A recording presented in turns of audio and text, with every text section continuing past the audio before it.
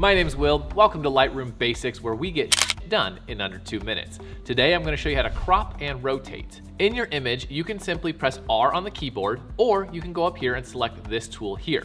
Once you're in your image, you can adjust your crop simply by adjusting each side of the image. Now, if you want to adjust the image evenly, simply push and hold Alt and Option while you're adjusting your crop, and it'll pull from all sides. If you want to adjust this ratio, go over here, press Original, and you can choose or enter your own ratios as needed.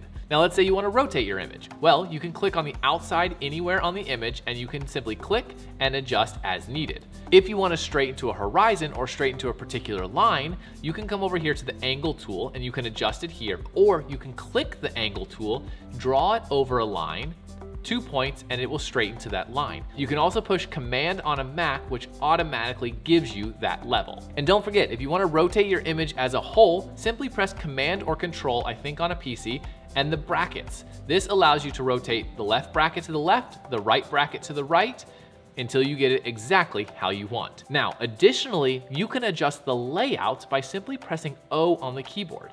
This will cycle through several different layouts till you find the one that you want. And even more than that, once you find a layout that you like, if it's not in the same area, you can press Shift O and you can now rotate that layout as needed to get it to the exact spot that you want to.